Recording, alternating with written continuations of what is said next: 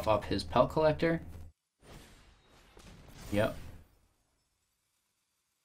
So it survives.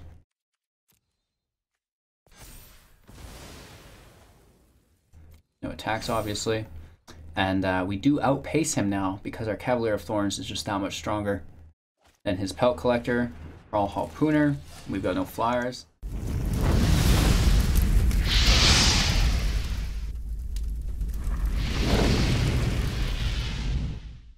Hey, welcome back. Thanks for taking the time to check out Hello Good Game. If you're new, be sure to subscribe to our YouTube channel for your chance to win up to 500,000 gems. Go ahead and check out our gem giveaway playlist to learn more about that. While that's out of the way, we can get into today's content. It is a SULTI Undergrowth deck mixed in with a little bit of Surveil and a little bit of reanimation. So we've got a little bit of like a marmalade ice cream type situation going on here. It starts off with a 1-drop called Necrotic Wound. It has Undergrowth. Target creature gets -X until end of turn, where X is a number of creature cards in your graveyard. If that creature would die this turn, exile it instead. So we get a lot of value out of an exile, especially in an Undergrowth deck where we're having 6, 7, 8, 10 creature cards in our graveyard. So this is really good value removal for just one. We also have, for 2 drops, Glowspore Shaman. When Glowspore Shaman enters the battlefield, put the top 3 cards of your library into the graveyard. You may put a land card from your graveyard on top of your library. This is really going to make sure you hit that turn 3 land drop, right? Maloism Secrets. It has Undergrowth. Search your library for a black card with converted mana cost less than or equal to the number of creature cards in your graveyard. Reveal it, put it into your hand, then shuffle your library. And it is an instant speed, so you can do this at the end of your opponent's turn for the most amount of value on that. We have, starting on our 3 drops, 2 2-mound liches. This has Death Touch Lifelink 1/3. Whenever he enters the battlefield or deals combat damage to a player, draw a card, then discard a card. So this is going to be really good, getting those creature cards into the graveyard and then still drawing from our library to keep a full hand, right? We have Leyline Prowler, Death Touch Lifelink 2/3. You can tap it to add 1 mana of any color to your mana pool, which is really helpful when fixing our mana and even just ramping, right? We have Disinformation Campaign. When Disinformation Campaign enters the battlefield, you draw a card and each opponent discards a card. Whenever you Surveil, return Disinformation Campaign to its owner's hand. Now, we could maybe play with this a little bit, right? But moving on to our 4 drops, we have Golgari Finebroker. When Golgari Finebroker enters the battlefield, return target permanent card from your graveyard to your hand. So we're talking enchantments, artifacts, creatures, stuff like that, planeswalkers. We also have Bond of Insight. Each player puts the top 4 cards of their library into the graveyard, which is really good for us again, and then return up to 2 instants and or sorcery cards from the graveyard to your hand, and then exile Bond of Insight. So we're able to take permanents with our Finebroker, and then we're able to take our sorceries and instant spells with our Bond of Insight, which is really, really cool. We have Cavalier of Thorns. This is one of our bigger drops for 5. It has reach. It's a 5/6, so very heavy.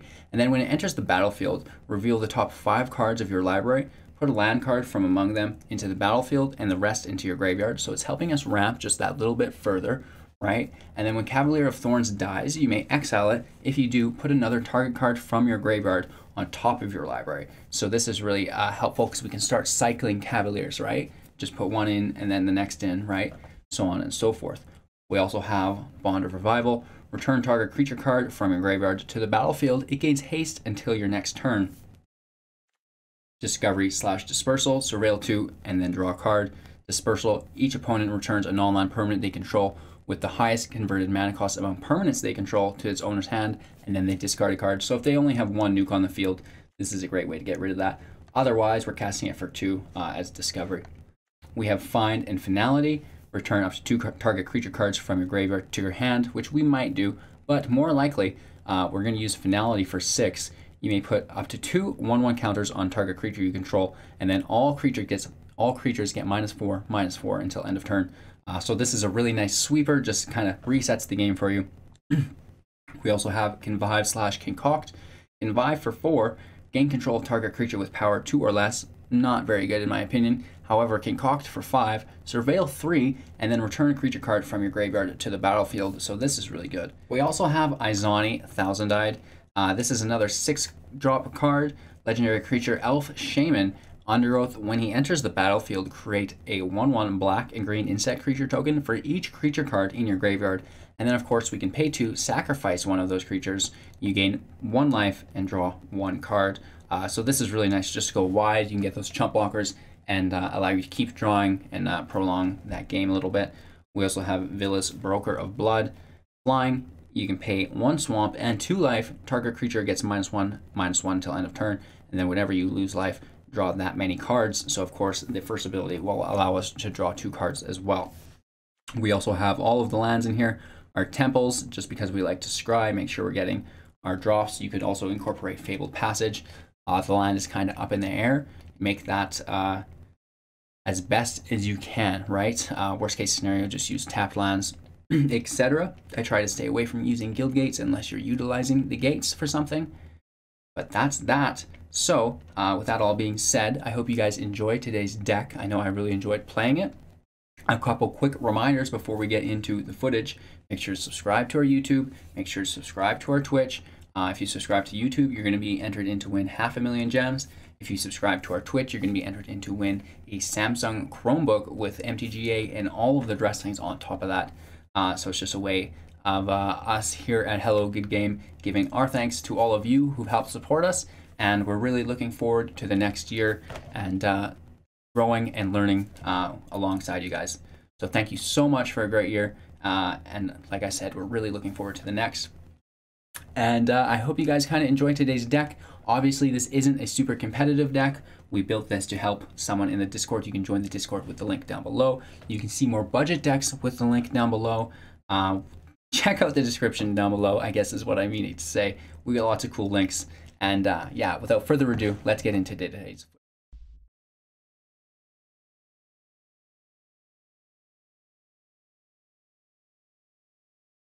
All right, in game 1, we kind of got boxed out a little bit, just barely, but I'm hoping that we can come back here in game 2, make a little bit of a stand, and showcase true capability of this deck. 2 Leyline Prowlers, I don't really mind. We're dropping 1 on turn 3, ramping into our turn 5, and then we'll just save this Death Touch / Lifelink. In case it's an aggro deck, right? We never want to make the call too soon.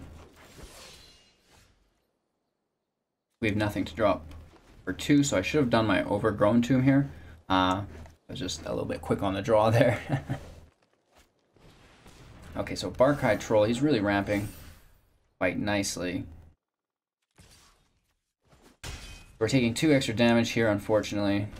It is what it is. That's on us. Playing our Prowler. Hopefully we draw a land next turn. Another Barkhide Troll. We're staring down the barrel of a bunch of 3/3s.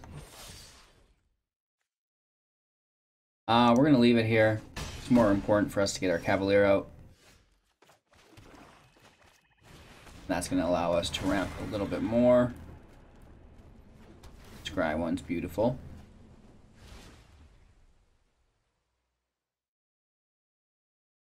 Discovery can go. Not really what we're looking for right now.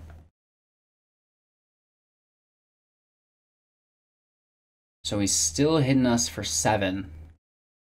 At least 7. So we're in a little bit of a bind here.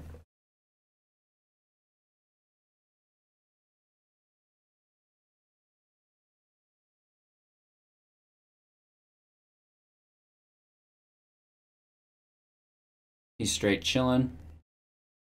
I think he knows he has us. That's why he's just going to take his time, right?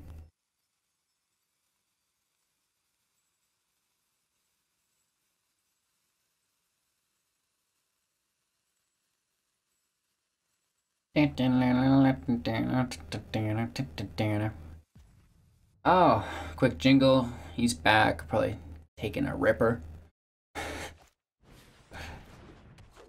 Pulling out his tracker into an Elvish Reclaimer, and then a Gingerbread. This guy's going way wide on us.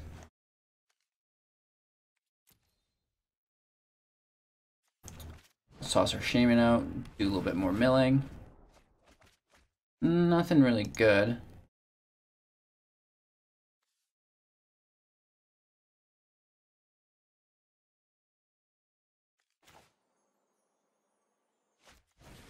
Let's go back into our deck here. We want to find finality and I guess a necrotic wound. No attacks. We're going to take quite a bit of damage here. 1, 2, 3, 4, 5, 6, 7, 8, 9, 10 damage. Potentially, we could trim it down to 7. Still going to hurt. But we're able to wipe his field next turn.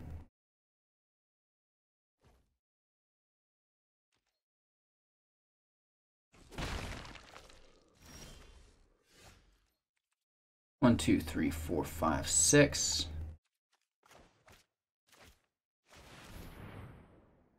And then we're going to choose to buff up our Leyline Prowler. Well, let's actually see what he does first.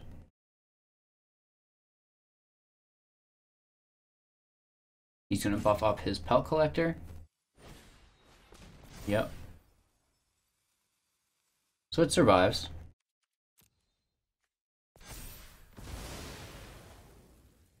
No attacks, obviously.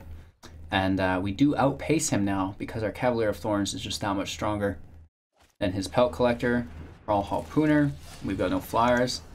Good game. And finality saves the day in game 2. Let's get ahead and jump into game 3 here. All right. It's going to be a quick video today. Just 3 rounds because it is Christmas Day. So I'd like to get some time in with the family. But let's see how we do. We go first, which is nice. The Glowspore Shaman is going to help us set into our turn 3 land drop for our Leyline Prowler. And then hopefully we get another land just like we did for our Cavalier of Thorns. So we're sitting pretty here.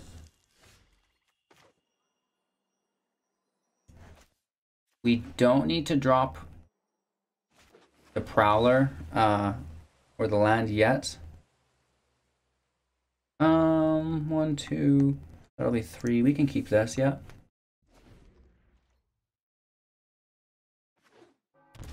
We're keeping the land. Healerhawk comes out. This looks like another finality winning match. So we're gonna go here with the land. Leyline Prowler goes out. That sets us up for Cavalier of Thorns next turn, which will help block the Bloodthirsty Aerialist. No blocks, unfortunately. I say unfortunately in a very big way. Cavalier of Thorns comes out. We do get Temple of Malady. And we just toss one of our finalities. 1, 2, 3, 4, 5. This is 6. That's 7. We'll keep it. We have nothing to discard our Broker of Blood right now, so we're going to just try to hardcast it. And I don't know if we're going to get around his Bloodthirsty Aerialist. It's just too good right now. He desparks our Cavalier of Thorns, which is a pro play if I've ever seen it. 1, 2, 3, 4, 5, 6, 7. So we're still 1 out. Let's go ahead and Discovery we don't really need. Let's put our Shaman out, and we're just going to help mill, but Hushbringer shuts that down, which is a bummer. And let's get that attack in. It does have lifelink, which is going to help us out a little bit, up to 13. But things are looking incredibly grim.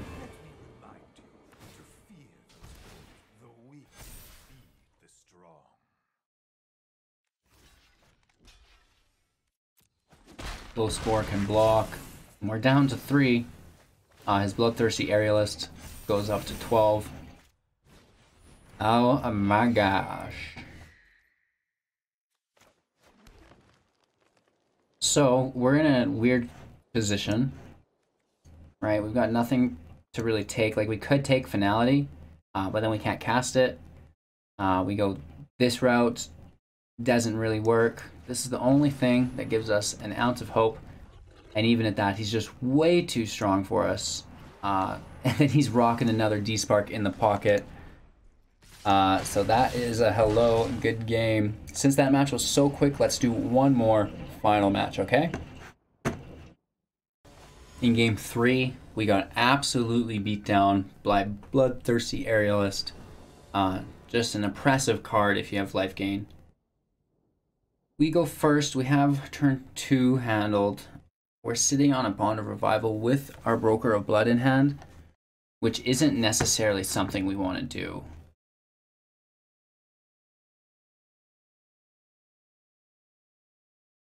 We're going to mulligan. It's basically like having 6 in your hand with him anyways. So it's no harm, no foul. We're going to keep our Bond of Revival. We're going to toss our Necrotic Wound. And let's get out and grab some land. Right? We're rushing to 5. We have the Glowspore Shamans, which we hope mill some of these lands that we don't need.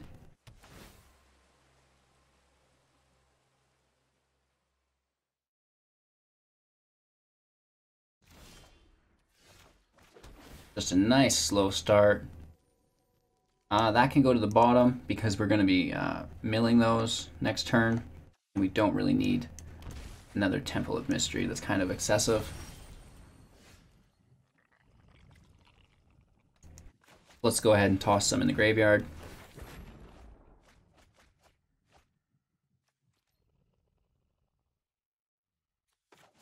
It is what it is.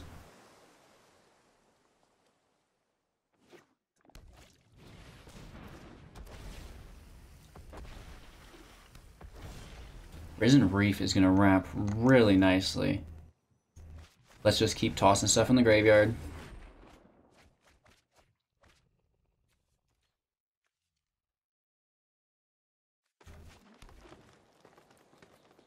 We can attack here, threaten his Risen Reef. It's nothing that we really care about.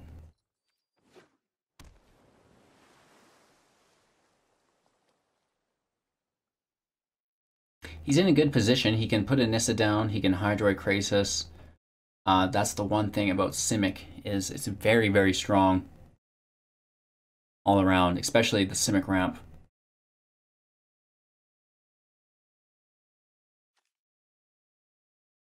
We don't really have anything in our graveyard. Our Glowspore Shaman's kind of whiffed on that. That's all right. Just really looking for a find finality. Gazwick hits the field, the Godfather. He's getting that big draw.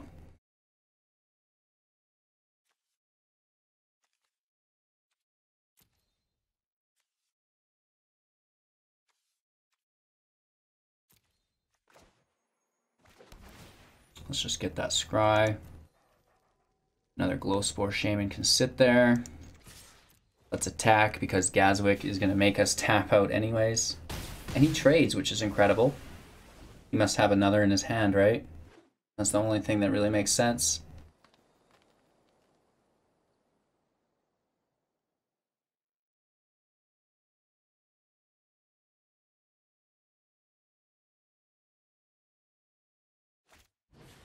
There's the Nissa that we love. Yeah.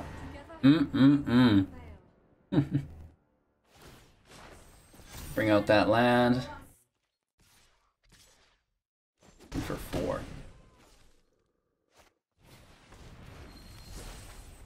Crazy times we live in.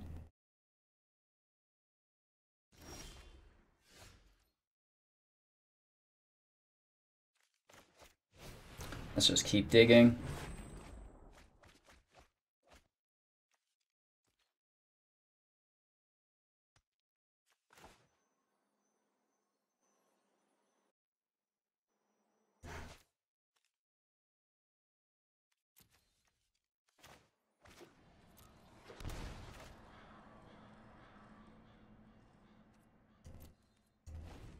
Oops, we just paid life for nothing. For some reason, I thought that would help us get our Find Broker out, but we're missing another forest.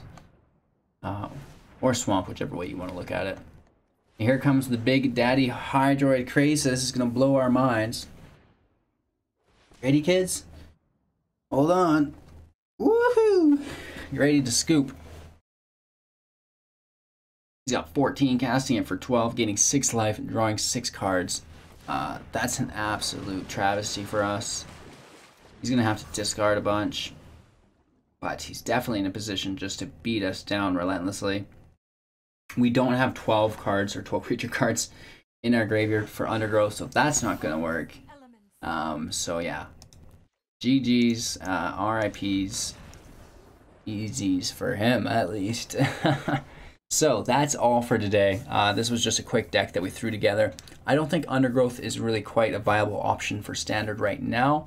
I tried mixing it with Surveil because when you Surveil, it's a nice way to get those creature cards in your graveyard just while you're playing.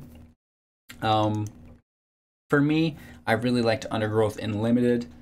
However, it is fun. Maybe in Historic, you can mix a couple different things with it, right? Like a Stitcher could go into that quite nicely as well. However, this was our Undergrowth deck, so I hope you guys somewhat enjoyed it. Obviously not a competitive deck, but another original deck that I really enjoyed playing. Quick reminder to everybody before we sign off for today that we're live on Twitch every morning, 6 a.m. PST. Just type that in a time converter if you want to know what time that is locally for you. And then you can go ahead and enter to win up to 500,000 gems on our YouTube channel. Just go ahead and subscribe to that and then watch the gem giveaway playlist to familiarize yourself there. With that being said, you can also join the Discord. And yeah, we just got our Twitch affiliate. We do have a giveaway that we're going to start rolling out on our Twitch. Our first giveaway is going to be a Samsung Chromebook. It's got 4 gigs of RAM, 64 gig hard drive. We're going to install MTG Arena on it, get you a custom wallpaper that I made myself. We're going to put some stickers and some branding on the laptop, and then maybe a custom case as well. And then we're going to give that out to one lucky winner. And to enter that contest, all you have to do is subscribe to my Twitch channel. Probably just use your free Amazon subscription, right? And then you've got a chance to win a bunch of goodies, right? So one entry is free for the gems, and the laptop is a paid entry just for that Twitch subscription, right? So with that all being said, thanks for watching, you guys. I hope you all had a very Merry Christmas, all that, travel safe, etc., etc. And I hope to see you all in the new year here. We're going to be banging out some videos between now and then, but in case I don't get to see you again personally, thank you so much for watching. I really appreciate it, and I'm looking forward to spending another year with you. So we'll see you all tomorrow, and take care.